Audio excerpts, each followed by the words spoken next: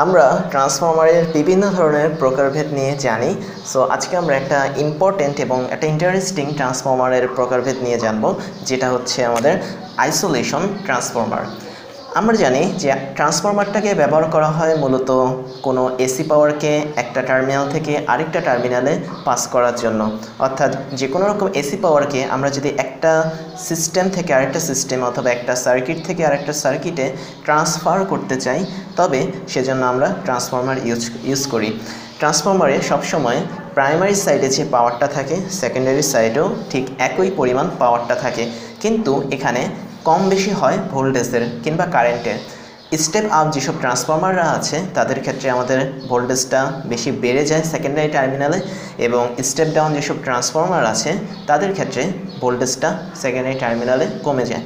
কিন্তু আইসোলেশন ট্রান্সফরমারটা হচ্ছে একটু ইন্টারেস্টিং, কারণ এই ট্রান্সফরমারের মধ্যে কোনো কিছুই চেঞ্জ হয় না, সব কিছুই একই রকম থাকে। সো আমি এখানে আসলে 4টা পয়েন্টের মাধ্যমে দেখিয়েছি যে আইসোলেশন ট্রান্সফরমারের মধ্যে কী কী জিনিস একই রকম থাকে। আইসোলেশন ট্রান্সফরমারে টার্ন সংখ্যা সেম থাকে, অর্থাৎ ওর প্রাইমারি টার্মিনালে যে পরিমাণ টার্ন থাকে বা প্যাচ থাকে, তারের সেকেন্ডারি টার্মিনালও ঠিক সেম সংখ্যক প্যাচ থাকে। তাহলে দেখা যাক আমাদের এই ট্রান্সফরমারের যদি প্রাইমারি সাইডে ধরা যাক 200টি প্যাচ বা পাক সংখ্যা থাকে, তবে আমাদের সেকেন্ডারি টার্মিনালও ঠিক 200টি প্যাচ বা পাক সংখ্যা থাকবে।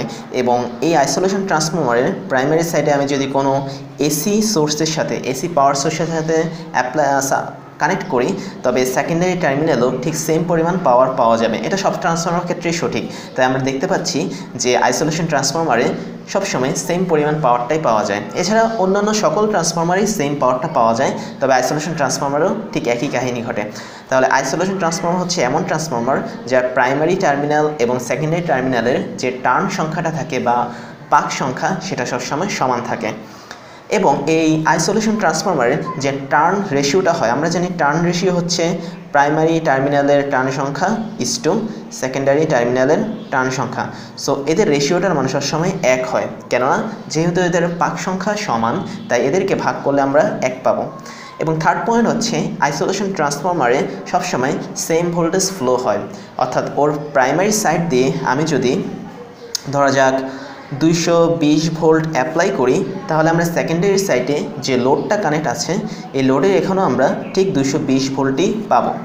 এবং লাস্ট পয়েন্ট হচ্ছে এই আইসোলেশন ট্রান্সফরমারের মধ্য দিয়ে সেম পরিমাণ কারেন্ট ফ্লো হয়, অর্থাৎ প্রাইমারি টার্মিনাল দিয়ে আমরা ধরলাম 5 অ্যাম্পিয়ার এসি কারেন্ট ফ্লো হচ্ছে। সো এই ট্রান্সফরমারের সেকেন্ডারি টার্মিনাল দিয়েও ঠিক এই 5 অ্যাম্পিয়ার এসি কারেন্টই ফ্লো হবে। তার মানে আমাদের এই আইসোলেশন ট্রান্সফরমার একটা ইন্টারেস্টিং টাইপের ট্রান্সফরমার, যার মধ্যে পাক সংখ্যা বা টার্ন সংখ্যা একই পরিমাণ পাওয়ার সেটি ট্রান্সফার করে, একই পরিমাণ ভোল্টেজ এবং কারেন্টও সেটি ট্রান্সফার করে। কিন্তু আমরা জানি যে ট্রান্সফরমারকে শুধুমাত্র ব্যবহার করা হয় কোনো ভোল্টেজকে স্টেপ আপ কিংবা স্টেপ ডাউন করার জন্য, কিংবা কারেন্টের মান বাড়ানো কিংবা কমানোর জন্য। কিন্তু আইসোলেশন ট্রান্সফরমার যেহেতু সব কিছু সেম থাকে, তারপরেও প্রশ্ন আসে যে কেন আমরা আসলে আইসোলেশন ট্রান্সফরমারটা ব্যবহার করব। আমরা সাধারণত কোনো বৈদ্যুতিক লাইন বা ট্রান্সমিশন লাইনটা ইউজ করতে পারি, কারণ ট্রান্সমিশন লাইনের মধ্যেও সবসময় একই পরিমাণ পাওয়ার, ভোল্টেজ, কারেন্ট প্রবাহিত হয়।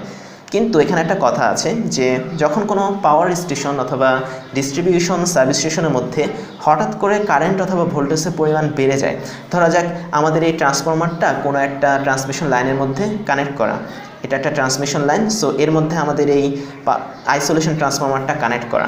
সো হঠাৎ করে হতে পারে যে প্রাইমারি টার্মিনালের মধ্যে হঠাৎ ভোল্টেজের মান অনেক বেশি পরিমাণ বেড়ে গিয়েছে, বাট এই বেড়ে যাওয়া ভোল্টেজটা হয়তো সেকেন্ডারি টার্মিনালের সাথে যুক্ত কোনো সাব স্টেশনের ইকুইপমেন্টকে ক্ষতিগ্রস্ত করতে পারে। ঠিক সেই কারণে যাতে এই বেড়ে যাওয়া ভোল্টেজটা সেকেন্ডারি টার্মিনালে না আসতে পারে, অর্থাৎ ভোল্টেজের লেভেলটা যাতে সবসময় সমান থাকে, সেজন্য এই আইসোলেশন ট্রান্সফরমার ইউজ করা হয়।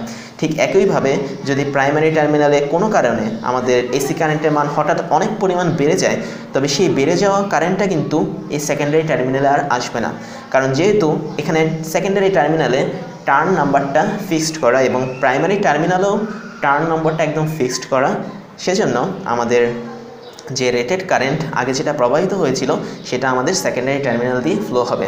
ঠিক এই কারণে আমাদের এই আইসোলেশন ট্রান্সফরমারটা ইউজ করা হয়। যদি আমাদের এই আইসোলেশন ট্রান্সফরমারের এই প্রান্তে কারেন্ট ধরা যাক হচ্ছে বেড়ে গিয়ে দাঁড়ালো 200 অ্যাম্পিয়ার, কিন্তু এই ট্রান্সমিশন লাইন দিয়ে সাধারণত কারেন্ট ফ্লো হয় হচ্ছে 5 অ্যাম্পিয়ার। তবে এই 200 অ্যাম্পিয়ারটা এই আইসোলেশন ট্রান্সফরমারের মাধ্যমে স্টেপ ডাউন হয়ে এই প্রান্তে 5 অ্যাম্পিয়ার হিসেবেই প্রকাশ পাবে। তাই বেসিক্যালি বিভিন্ন রকম সেফটির পারপাসে আমাদের ট্রান্সমিশন লাইনের মধ্যে কিছু কিছু জায়গায় আইসোলেশন ট্রান্সফরমারটি ব্যবহার করা হয়, যাতে আমাদের পাওয়ার, কারেন্ট, ভোল্টেজ সব কিছু একই পরিমাণ ফ্লো হয়।